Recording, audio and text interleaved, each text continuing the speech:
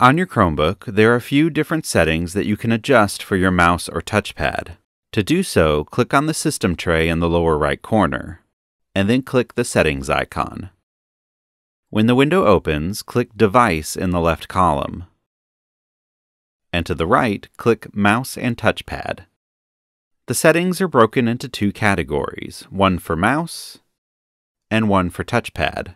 For the mouse, you can change the primary mouse button to the right button if you want. You can also disable or enable mouse acceleration, adjust the speed of the mouse, and enable or disable reverse scrolling. For the touchpad, you can disable or enable tap to click, and you can enable tap dragging, which allows you to double tap something and then drag your finger to move it. You can also disable or enable touchpad acceleration, change the speed of your touchpad, and disable or enable reverse scrolling. If you have any questions, you can always visit the Acer community or our Acer support site, and don't forget to subscribe.